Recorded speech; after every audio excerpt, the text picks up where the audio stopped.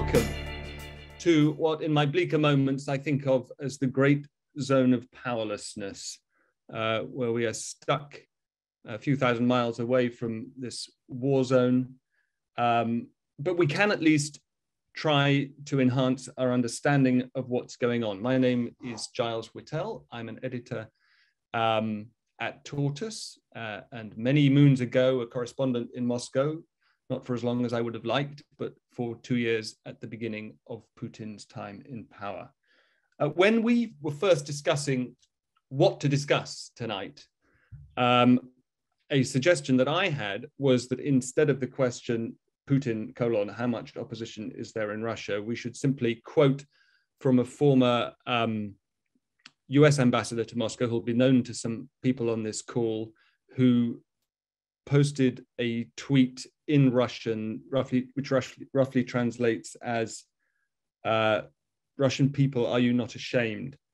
I think that probably was too punchy in a context where there are already enough punches being thrown. But given where we are, given that NATO cannot and will not intervene militarily in this conflict, given that Putin has gone all in, especially over the last 24, 36 hours, the critical questions, it seems to me, besides how and how long the Ukrainian people will resist the army advancing on them from so many directions, is how and how long the Russian people will support him. And I hope over the course of the next hour, and of course the obverse of that question is how much opposition is there in Russia? And I hope we can consider his inner circle. Thank you, Phoebe, who's in the chat, for that extraordinary picture of the Security Council meeting last week. The oligarchy, more generally, civil society, the street, the formal opposition, insofar as it exists in Russia. And I would like, if people want to get to the command and control apparatus within the military on which the execution of military orders depends. I accept that that's perhaps a somewhat discrete subject for another night, but if people want to get into that, we can. We are joined by Professor Sam Greene from King's College London, Director of King's Russia, and a long-term resident of the real Russia in what may feel like a previous life, by Melinda Haring, I hope, who can join us in due course if she's not managed to dial in already, from the Atlantic Council, and Sir Roderic Lyne, former ambassador, UK ambassador to Moscow for some fairly critical years in this story, if assuming we're taking a long view, which we should. Before we get stuck in, the usual plea for those, well, it will sound usual for those who've been to think-ins before, but for those who haven't, this is really an exercise in hearing from everybody.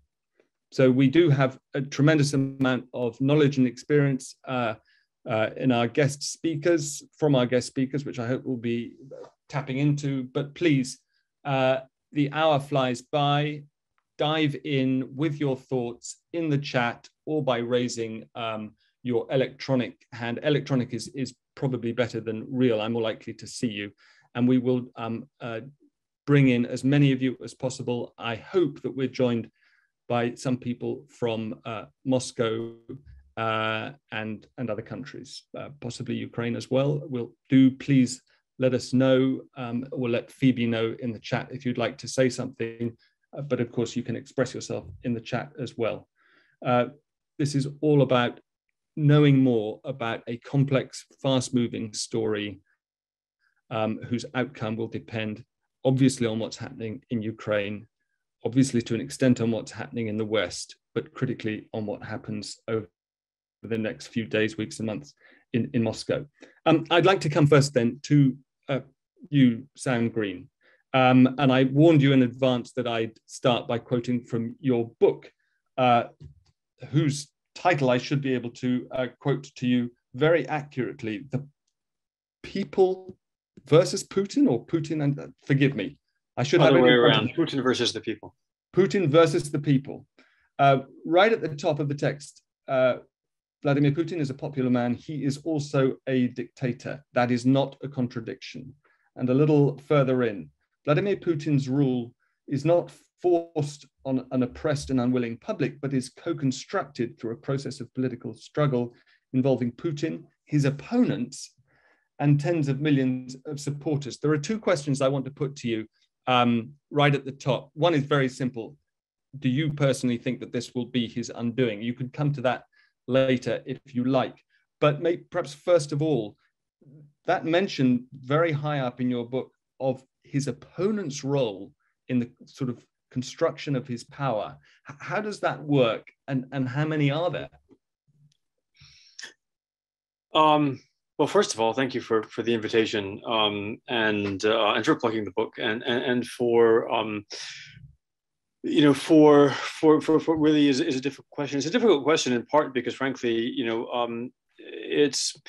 the book came out in 2019. I think it's still relevant. I like to think it's still relevant, right? But in a lot of ways, I feel like we're living in a very different world, in a very different Russia. So things have changed since then. The original title that the President's Infinite Wisdom decided not to go with, and in fact, was Russia at War, which now feels like it would be selling like hotcakes. But the argument and the reason for that title, right, was really that Russia is, despite what we're thinking of Russia as an authoritarian state, right, ruled by a man who has amassed a tremendous amount of power over the administrative state, over the federal state, over the judiciary, over the banks, the financial system, the security apparatus, and really the media, the political parties, anything you can imagine. It's still not a command and control kind of system where he can sort of coerce compliance, right? And what we've seen over his time in office is that as he has concentrated power, we can talk, I suppose, later about why he felt it was necessary to concentrate control over all of these things that the Russian presidency did not control when he inherited it from Yeltsin in 99 and 2000.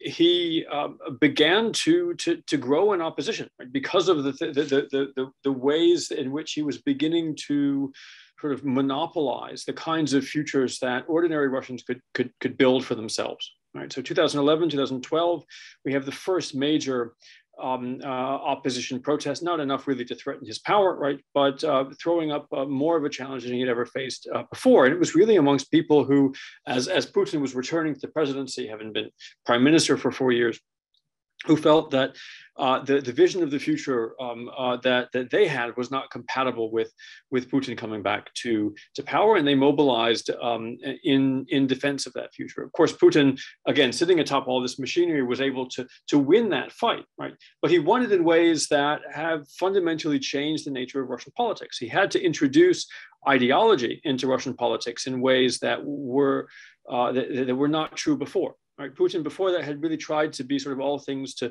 all people. If you wanted to see a conservative, nostalgic Russia, you could find reasons to support Putin. If you wanted to see a modernizing, a Europeanizing Russia, you could find reasons to support Putin.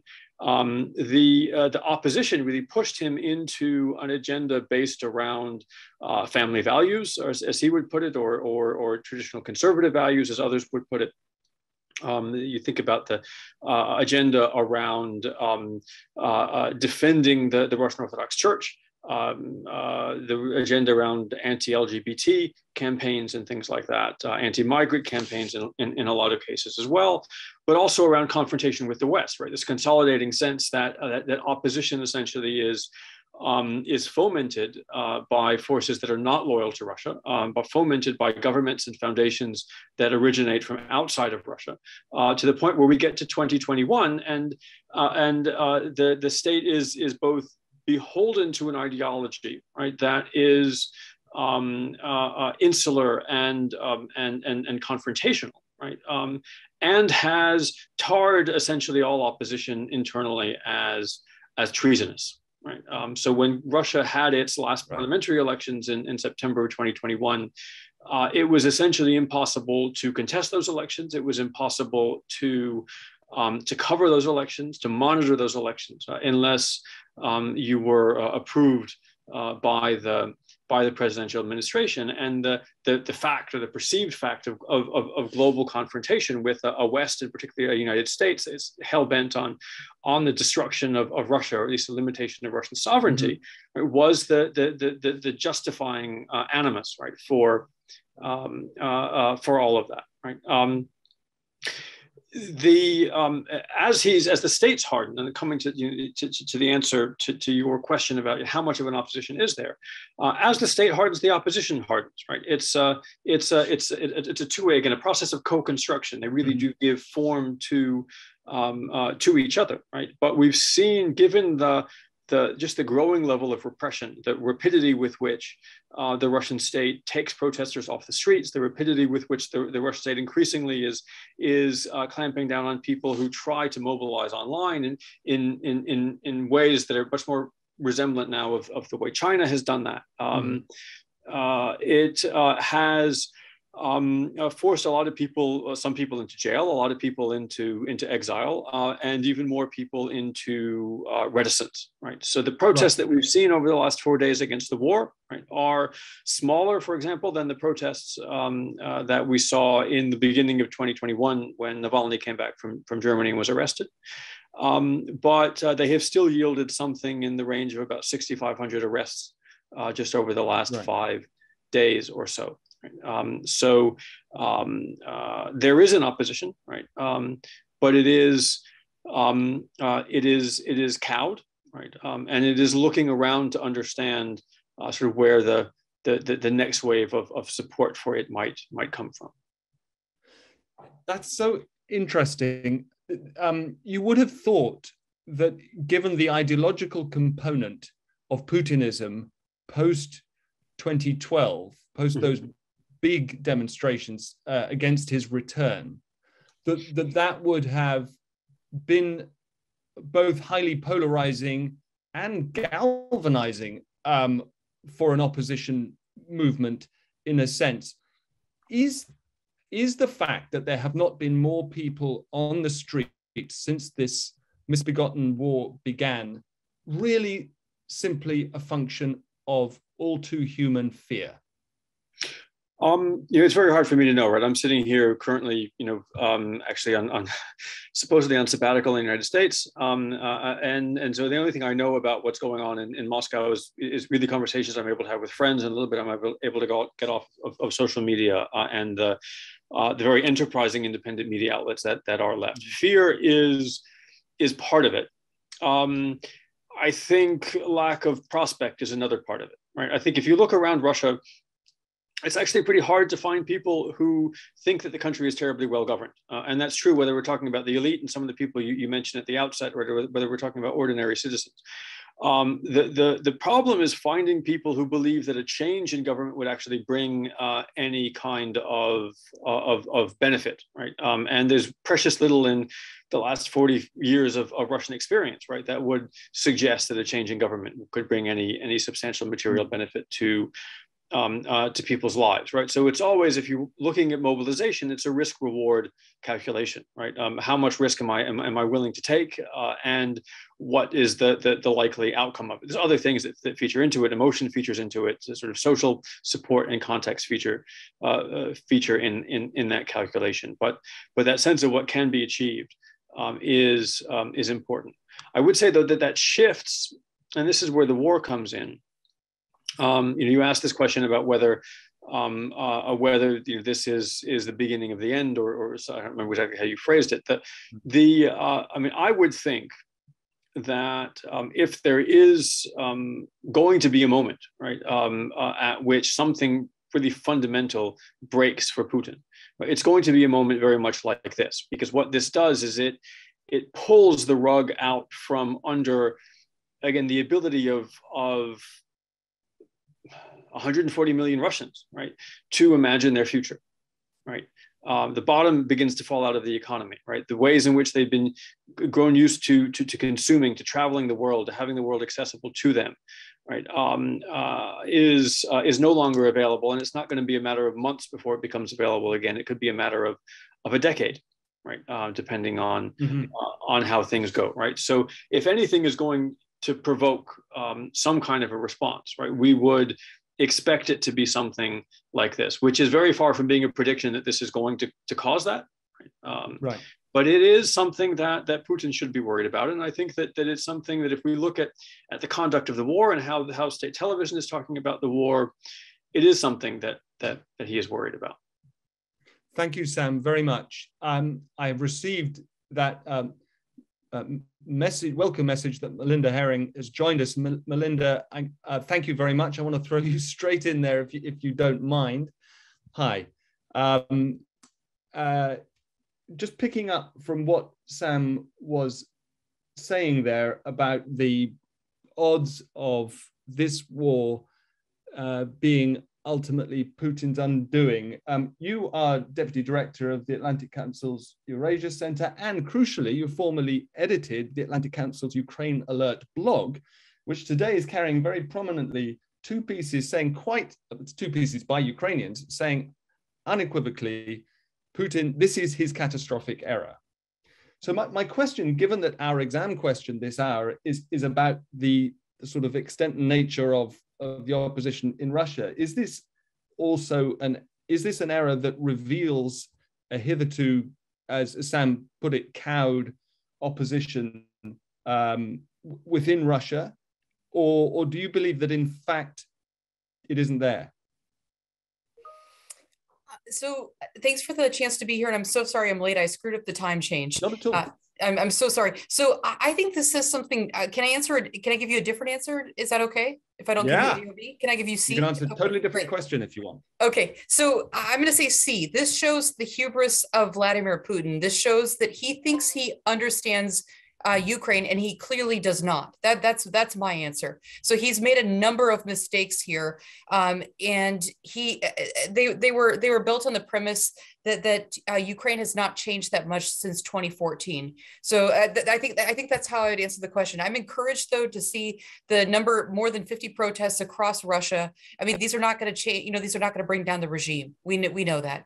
And Russia today is not what it was in 2014. There's fewer opportunities to protest. The opposition is abroad, and independent media is abroad as well. So I'm not saying that Vladimir Putin is leaving today or anytime soon. But I do think that Vladimir Putin has made an enormous tactical error, and that the end is quite near if the pressure continues as is. But you make the point that the protests, such as they have been so far on the streets in Russia since the 24th, are not going to bring him down. So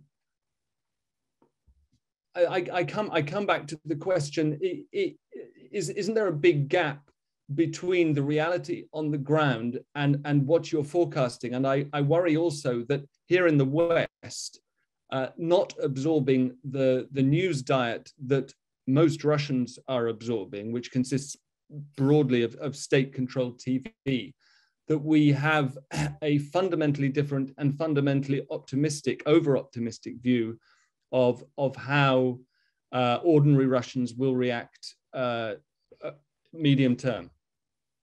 But point taken. I think that's a very fair point. I think I'm one of the victims on this call who watches Russian state TV from time to time. And you're right, it's a different reality. It absolutely is.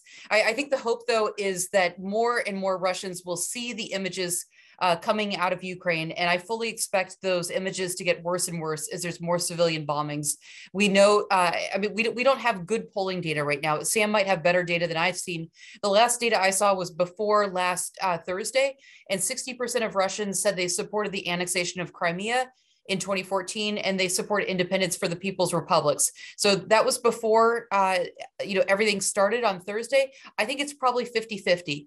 And as more horrifying images and violence against ordinary citizens comes out, I think those numbers are going to change. But I think it's really incumbent on the West. You're right. We should not pretend and delude ourselves into thinking that Russia is ripe for the picking. I'm not making that argument at all. I think this is going to be a really, really hard fight. I'm encouraged, though, to see that there's oligarchs who are starting to pull off, and that there's major companies like Shell have terminated their agreements in Russia. I think it's a matter of time is the argument that I'd like to make. Okay, and just a quick technical question. how does the Russian public get sight of those images, get exposure to the kind of information that we are mainlining at the moment? I mean, I guess it's a fact, is it not, that there isn't an internet firewall barring access for them to that kind of information, such as exists in China?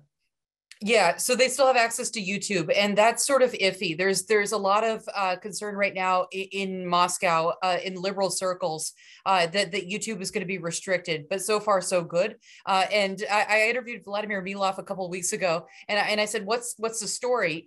The opposition movement is hanging on a thread. They rely on YouTube to get their political videos out." And he said, "Cat videos are going to save us." And I said, "Excuse me, cat videos?" And he said, "Yes, cat videos." He said, "There's millions of ordinary Russians who want to watch cat videos, or they want to watch a video about how to unlock their apartment door. So you can't just completely turn off YouTube." That was his thought.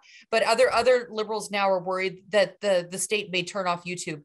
They have access to Twitter. There's accounts that I've read, though, that Twitter is being throttled and that they can't see images. I think it's time for the West to stand up, though. There's some ideas here in Washington, and I'd love to know what you all are talking about standing up a Russian language television station, and Western governments, declassifying these images and showing them to the Russian people. I think there's a huge role for that now and a need for it.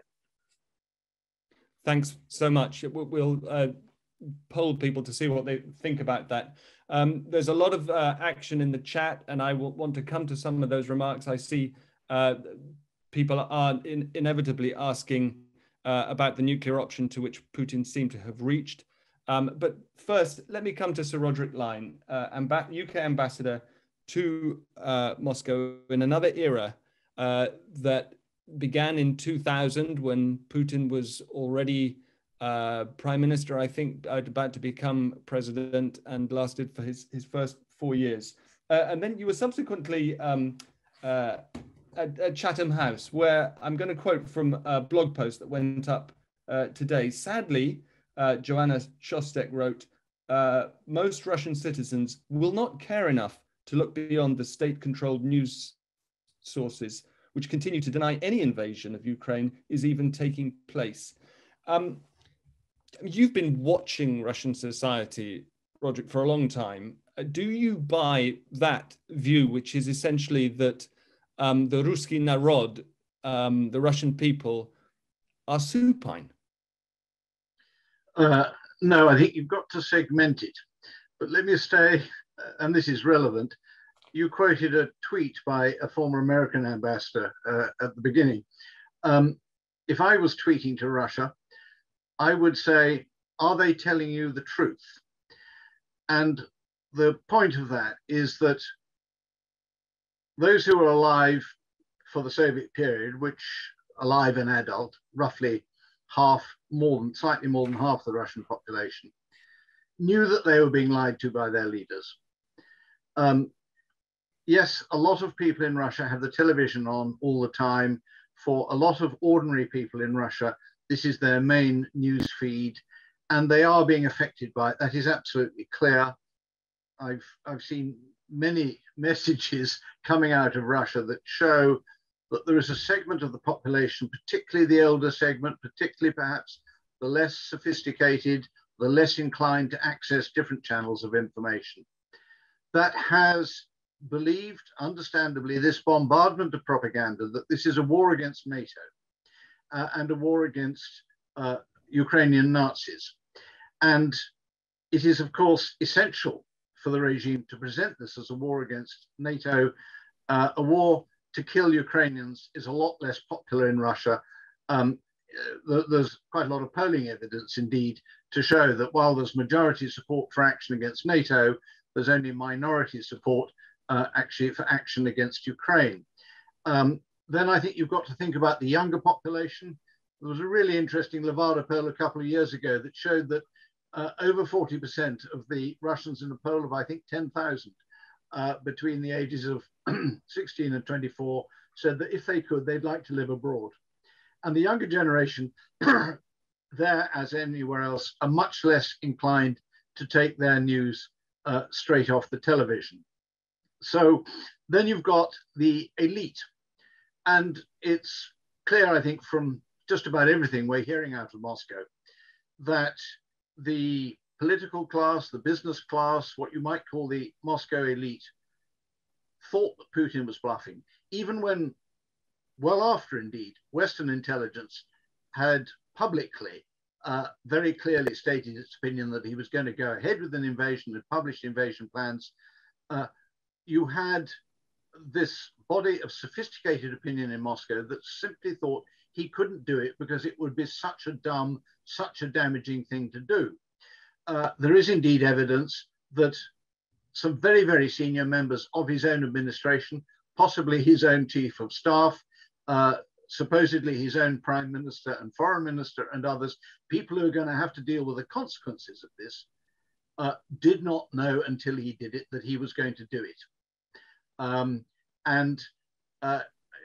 There have been some very, very strong expressions of opinion by this influential, not massively numerous group of people, but very influential group of people. I would draw attention, for example, to a remarkable letter of protest signed now by over 600 Russian scientists. I don't understand why it hasn't had any play in the West, because it came out on, I think, the 25th of February. And when I Googled to look for it today, I had a copy from Russia. I could only find it on Chemistry World.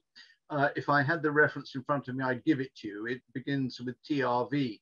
But these are members of the Academy of Sciences, which is a very, many of them, either academicians or corresponding members or professors of the Academy of Sciences. The Academy of Sciences is a massively important organization in Russia. Its president has cabinet status. So you have that.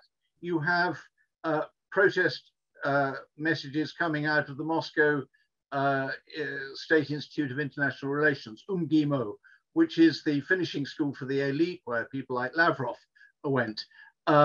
So I think you've got a bureaucracy that is deeply unhappy. It's not going to rebel because its own jobs are at stake. And then I think you do have different strata in the population. But we also have to remember that there are people, and I've heard reports of the people finding this in the workplace, who are rallying around the flag. And that tends to happen when a war starts. And if you're opposed to it, you may find that you have to keep fairly quiet in your office. I think that effect will diminish. It'll diminish once more and more information starts to come out from Ukraine through telephone calls from Ukrainians to Russians, to relatives or friends in Russia, through social media, through soldiers coming back or passing stories back about what they found and who they thought they were fighting, and they weren't fighting NATO. And indeed, as the effects of sanctions start to bite into people's lives, which they are already doing with queues outside ATMs. So I think there will be a shift.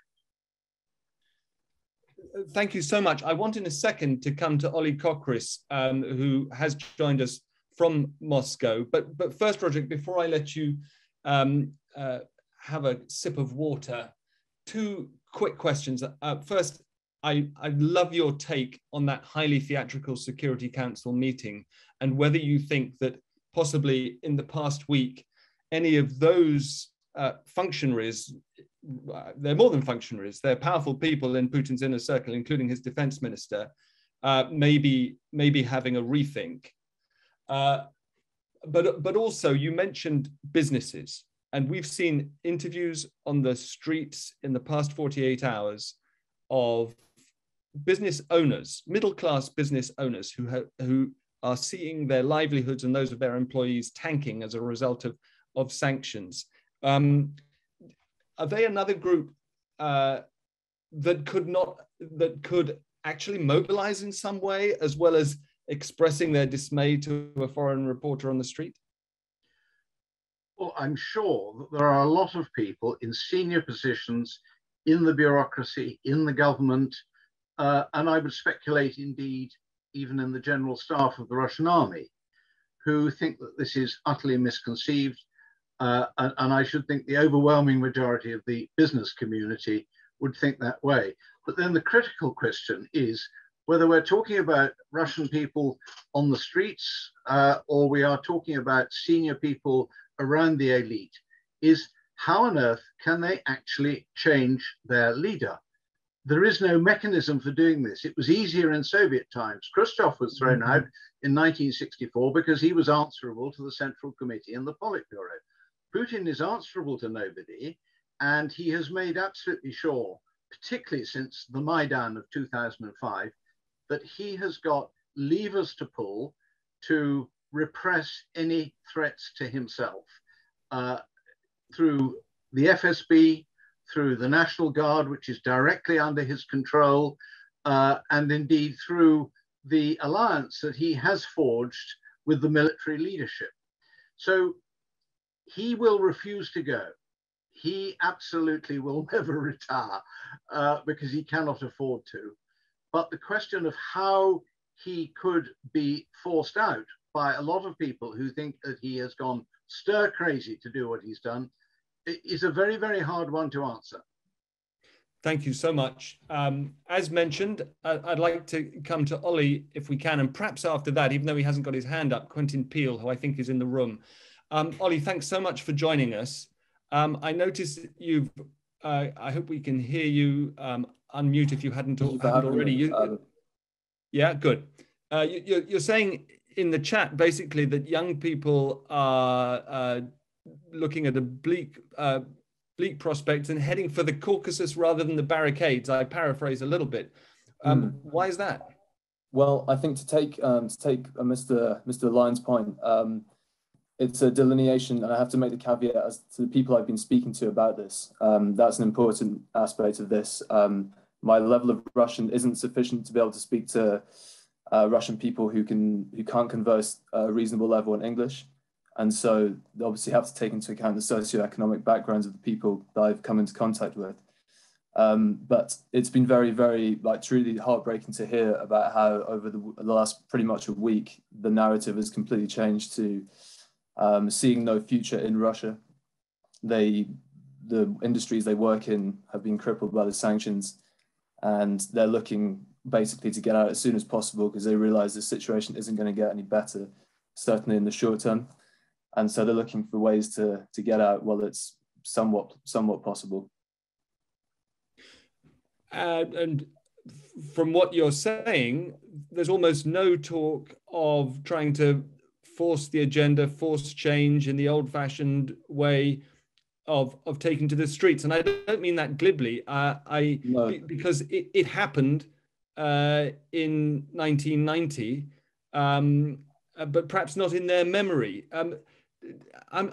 Do they talk about recent Russian history at all, and the sort of people power's role in the decline of the Soviet Union, or is that not part of your conversations? It's something that I try and respectfully bring up in conversation. I think given the difficulty, and a lot of these people also have either relatives or close family, other family members who are either in Ukraine or in the southwest of Russia. I try and approach it with a respectful manner. But what a lot of people talk about is the personal risk that they find. So if they want to protest, they want their voice to be heard, they want to, be on the street to show how much disdain they have for this decision that their government has taken, that they don't support, but it is at a huge personal cost for them. So I think it's a continuation of the points made by Sam and Roderic. I think that the continuation of Putin's control over the aspects of media dissemination and the cost that people incur in their lives has become so great that it's quelling any sort of, and the feeling inside people can't express because of the personal, from what I've experienced anyway. I can't speak for everyone, of course, but from what I've experienced, right, that would be my takeaway from it. Do you know any people who have protested and or been arrested since the 24th? Not personally. I have a friend of a friend who was arrested and kicked off their university course for being at the protest. And why do you say, for obvious reasons, in the chat, that some of those when they talk about getting out, go to the talking of? I didn't want to type too much, but basically, just with the Soviet history, many people in the Caucasus, especially in Armenia, very much like Russian speaking, culturally quite similar. People, and it's also very popular. Like a friend of mine was telling me today, it's a very popular tourist destination for certainly Muscovites, but Russians in general. So the prospect of going somewhere where things that are increasingly more difficult here in Moscow they're able to do. Language isn't so much of an issue. They're maybe already familiar with the city. It makes it an easy choice. Thank you so much. Sorry, that's that's a bit of a contrary way to put it, but it makes it an easier choice given that they can't come to Europe. Understood. Thank you. And I kind of digging the lighting. There is absolutely no way anyone's going to recognize you on the street from your backlighting. Can we come to Quentin Peele if he's still on the call? Hello. Now, I know that you've been following international affairs and Russian in particular for a very long time.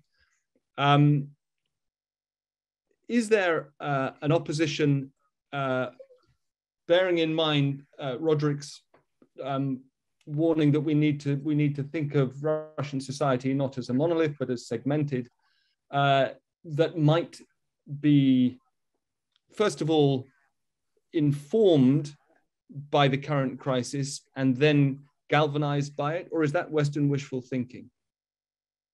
It's incredibly difficult to tell, I think. I've really not managed to be in touch with very many Russian friends. In fact, the two most recent ones, I discovered one has left the country for Georgia and the other is in Latvia. And I fear that that is where the more liberal Russians may be looking for an out. But like Roderic, I'm absolutely convinced that this will be and is a very unpopular war to an awful lot of Russians. And for them to see the sort of, if they do see or hear through other channels than the state television, the assault on Kharkiv, which is after all overwhelmingly a Russian-speaking town, I think that would be incredibly shocking to them and just a totally different circumstance to the takeover in 2014 of Crimea. So I'm still convinced that this will prove to have been a massive miscalculation by Putin. But I don't actually have evidence yet because those are really quite small numbers of protesters, however brave they may be in Russia. What I do think is that it's incredibly important that we keep lines open as much as possible to all forms of Russian opinion. And I'm rather worried at the campaign to close down Russia Today or Sputnik in the rest of Europe, because I think the backlash will be that our own correspondents and journalists will probably get kicked out of Russia and we'll get less and less of the other side of the story.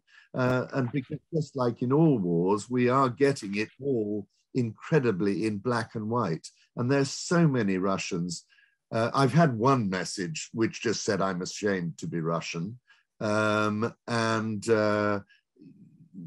will be appalled. They say Russia is not Putin. Right. Allow yourself a little bit of speculation. I know it's dangerous, but in a sense, we're all feeling our way through an information war. If, as you say, the attack on Kharkiv is particularly shocking because it is essentially a Russian city, at what and if that does lead to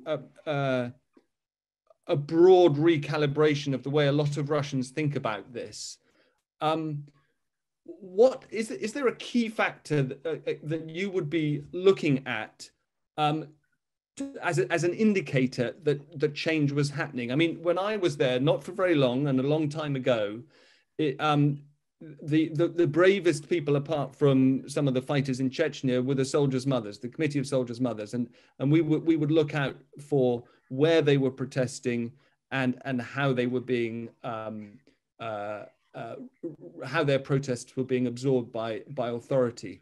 I mean, do you anticipate that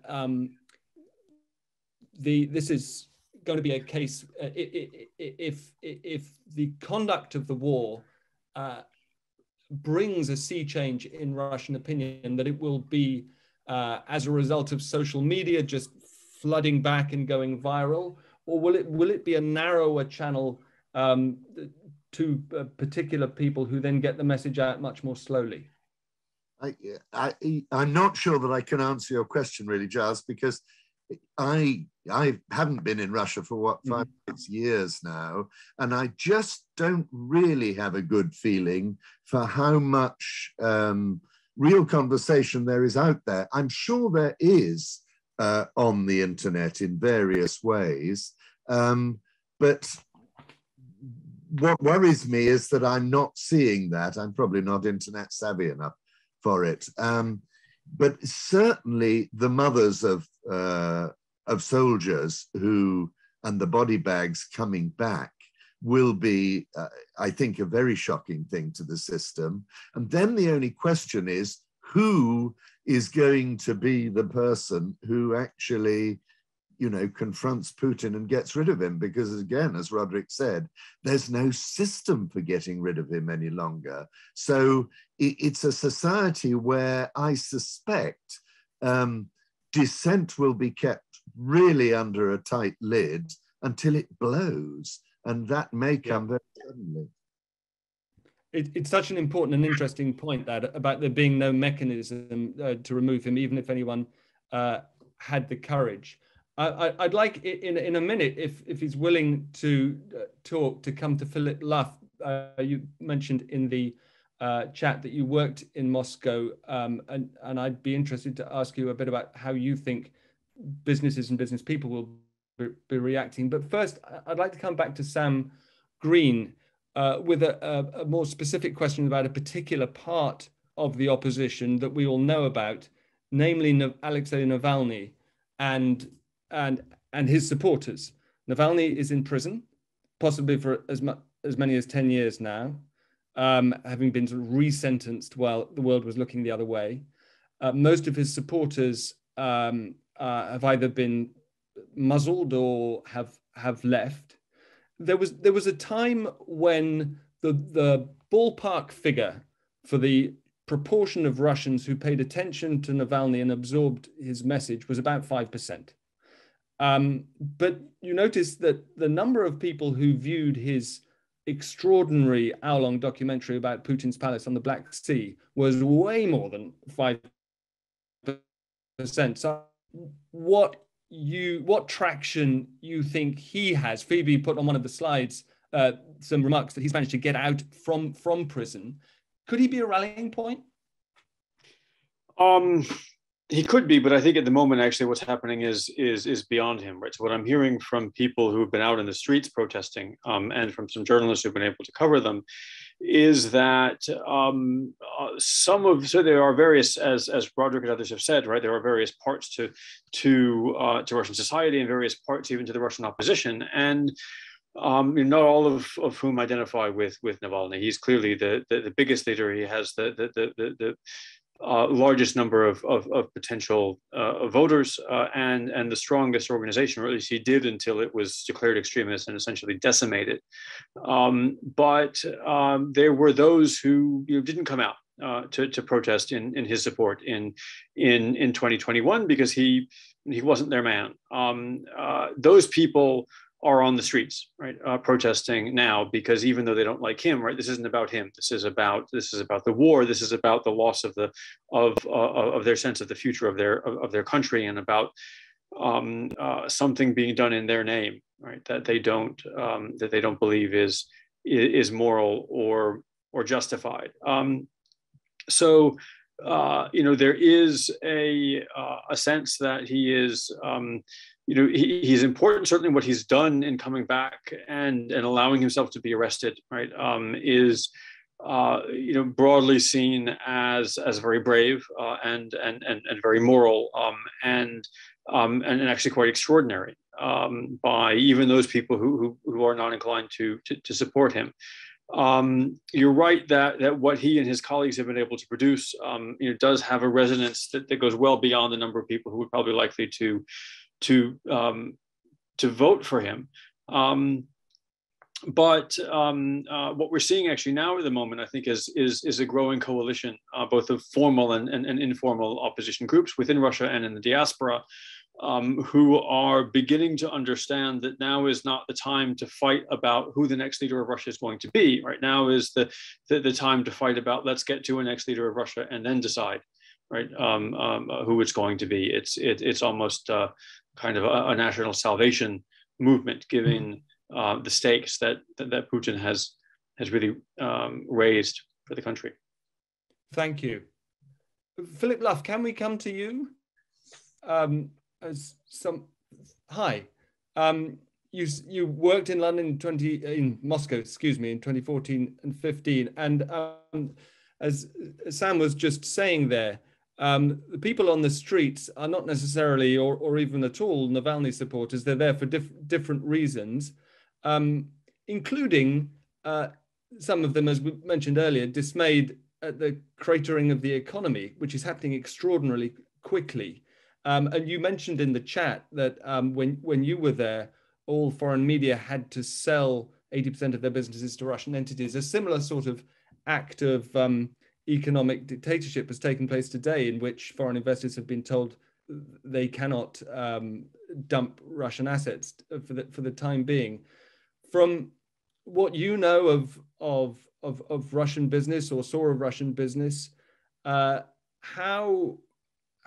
serious is how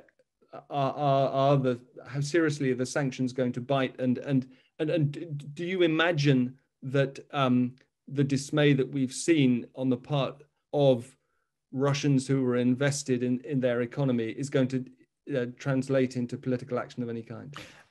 Yes, from what I've seen, there's a huge divide in terms of information and education. And the team that I was managing, we had about 50 staff working for us in Moscow, and we also had an office in Kiev, about 20 staff there at the time. I mean, most of the people who worked for our business were well educated, well informed, well traveled, and had a very different view of what was going on to their parents, to their cousins, to the other families. So there was a massive divide in level of knowledge and understanding.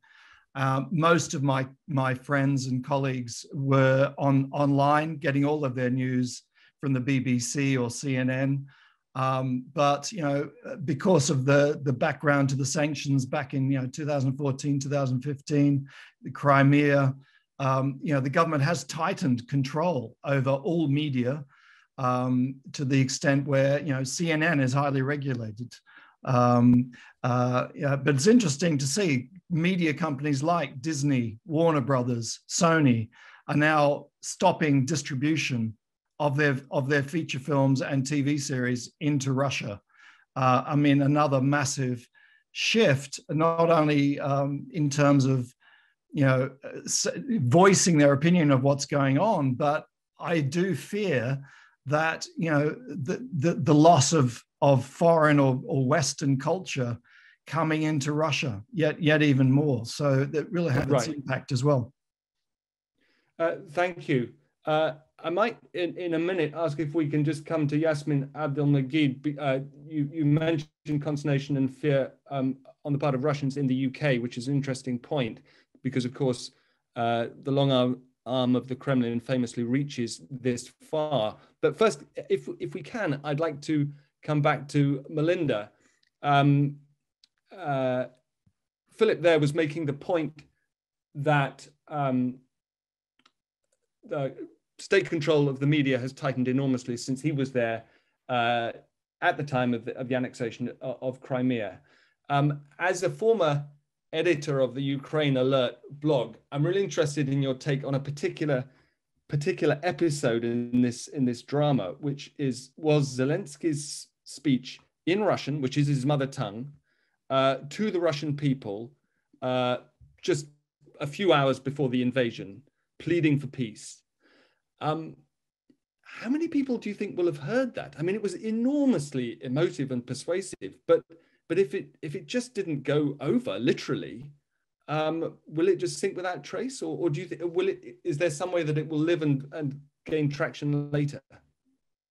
I think that's a fantastic question. And I had the same response when I heard the speech. I had chills coming up my back. I thought it was really, really powerful. I don't have any statistics. I can't tell you how many Russians have watched it. I know that it was widely distributed. And if you just look at the numbers of views, it received huge eyeballs. Were those Ukrainian eyeballs? Definitely. Were there Russian eyeballs mixed in? Yes. And I think that's the kind of speech that people will continue to share it. So I'm sorry, I don't have any analytics, but it was very, very powerful. And I think the broader point is this is one of the reasons why Vladimir Putin finds Volodymyr Zelensky so annoying, is that Zelensky can communicate, extremely well in Ukrainian, in Russian, and haltingly in English, but he's a great communicator. Mm. Yeah, thanks for that. I mean, presumably in the end, the fact that Russians do still have reasonably untrammeled access to the internet will make a huge difference. It remains to be seen how much Elon Musk's different Starlink will make to that. Can we come to Yasmin? Oh, Yasmin's no longer here. If anyone, she was mentioning fear and consternation on the part of Russians in London. I'd be really interested to know if anyone has encountered that. I mean, heaven knows, I hope they don't feel censored here, but you never know. Before we run out of time, I want to come back to Roderic Lyne. A lot has been said, Roderic, optimistically in the rearview mirror now, by diplomats, about diplomats, and the goal before this war started, in the days before it started, of giving Putin himself a face-saving off-ramp, a way to climb down. Well, that didn't work. Macron's still trying, but it hasn't worked yet. But I wonder if we take a step back but hold that thought, is it horribly condescending, or is there some truth in the idea that the Russian people need a face-saving off-ramp, that a time might come in the next few weeks when they realize the extent to which they've been lied to, and then they'll need a face-saving way of acknowledging it? Or do you imagine that if that moment comes, it'll all happen very quickly and as it has in Soviet history, and there'll be a revolution on the streets? Well, I think Western leaders have got to make very clear that they are focusing on the people who have done this. That's above all Putin and the military leadership, and that this is not a war against the Russian people. But you can't offer a face saver to the people, and you certainly can't offer a face saver to Putin. He is now beyond reason and beyond the pale, and I just simply don't know why Macron keeps ringing him up. That just makes Macron look weak. I think the situation that we are now going to face is Putin is not going to stop until he's got control of Ukraine, which means the West out of Ukraine and Ukraine away from the West. And to the extent that he feels he has been impeded on his way to that objective, which he clearly has, he will blame the West. And he will seek revenge, because that's what he always does when he feels he's been defeated or humiliated. He won't have been defeated exactly. And he will double down. Now, we are now seeing nuclear blackmail. We may see more nuclear blackmail, implicit threats against people like Poland or the Baltic states. I think we're very likely to see disruption in the Balkans through Serbia and through Dodik in Bosnia, possibly elsewhere, such as Libya, probably disruption on the gas market. Internally, there are only two ways that you can get rid of Putin, and it can't be done from the outside. One is by a mass uprising, and I don't think there is any chance of that happening at the moment, because he is going to continue cracking down, as he has done, utterly ruthlessly. He will do whatever is necessary to save his skin. And the only other way is through an inside job. And he has surrounded himself with super loyalists who are going to protect his position, because they have to protect themselves. When you talk about people like Bortnikov or Patrushev or Shoigu, they're in a situation with Putin where they either hang together or they will hang separately. And so that is what anybody who is trying to make a change of leadership is going to be up against. So I think it's going to be a slow burn. I'd love to be proved wrong. I think that as the costs of occupation come in, the costs of sanctions, the costs to Russians of isolation come in, then this is going to undermine Putin's position incrementally. I think it's possible that the 2024 presidential election, which we should put in quotation marks, could actually be a focus for discontent. There have been polls showing the majority of Russians would like a change of leader in 2024. In 2011, elections were a focus for discontent.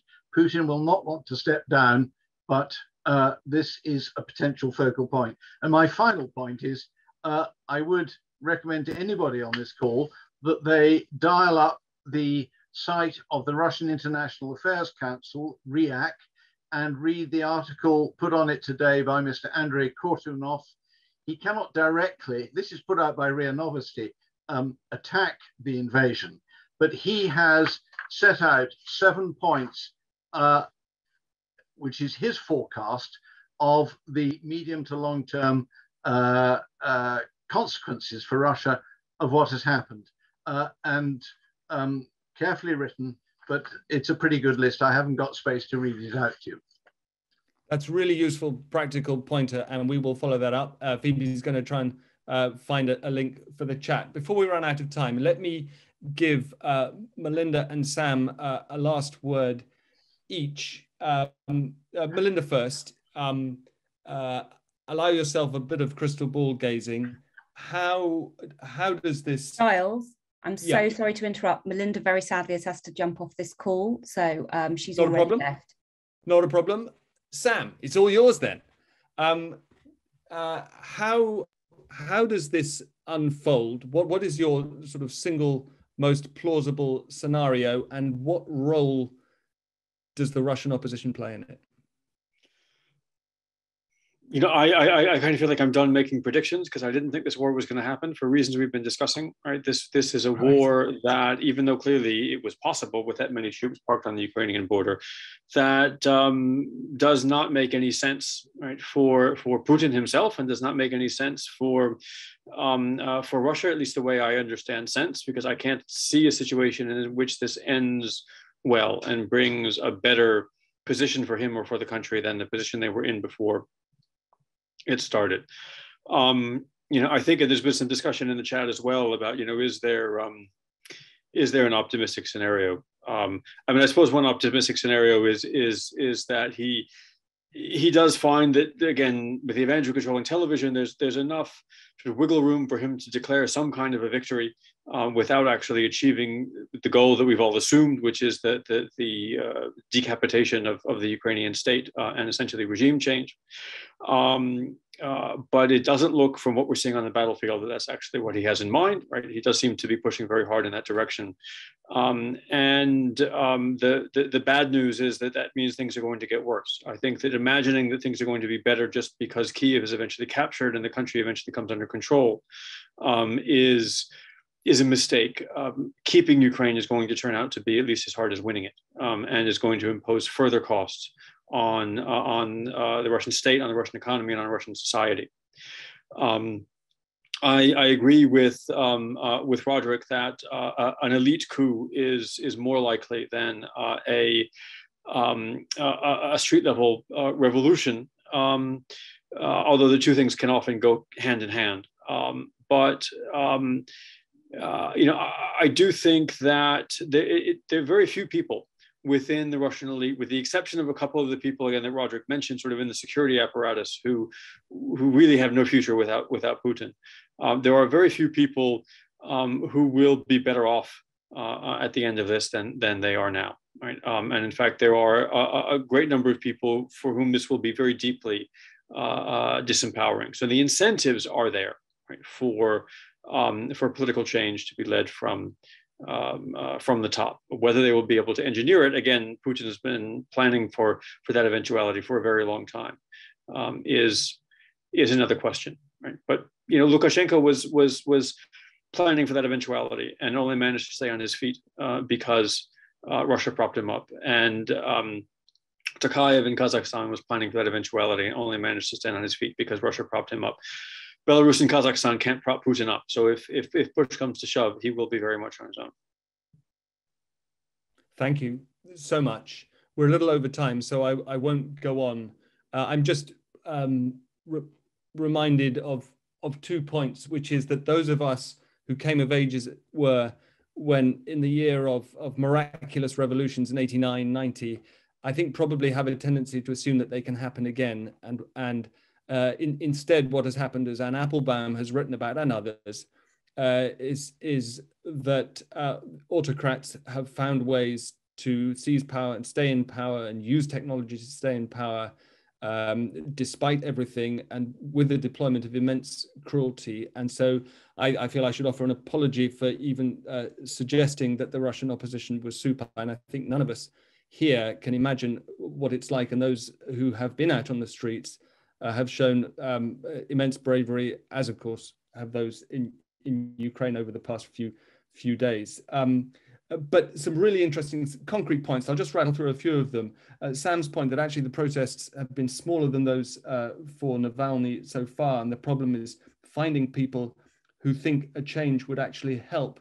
Roderic Lyne's point that there is no mechanism now because Putin has been busily recasting the Russian constitution for so long to change the leader. Melinda issued a call for a new Russian language TV station broadcasting into Russia. Perhaps that's something that people should be thinking about.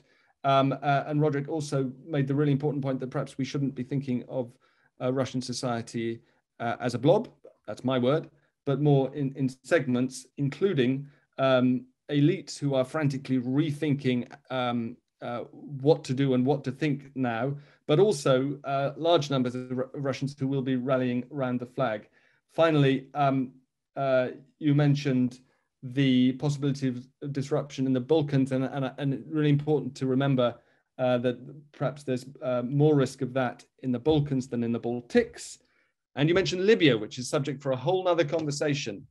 And I'm sure that that would involve mercenaries apart from anything else. Thank you again, Sir Roderic Lyne, Professor Sam Greene, Melinda Haring, and all of you for joining us. I should have said right at the top that this is the first of 3 consecutive think-ins on related subjects. Tomorrow we're going to, in our open news think-in, be talking about the big story, of course, and possibly focusing on Europe, whose role in all this has been quite dramatic and quite unexpected, arguably, and possibly weapons, if people want to talk about that. And then on Thursday, we're going to be talking about the role of Russian money in London and the role of London in Russian money in all this. Thank you again very much.